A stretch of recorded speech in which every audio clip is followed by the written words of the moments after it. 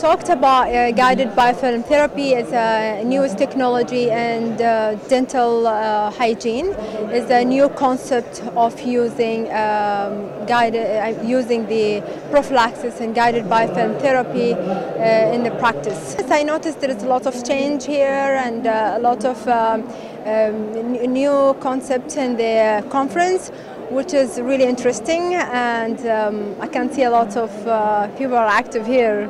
I feel like having a responsibility to raise an awareness about the latest technology in the dental field, which has helped to improve the quality of the treatment in the region.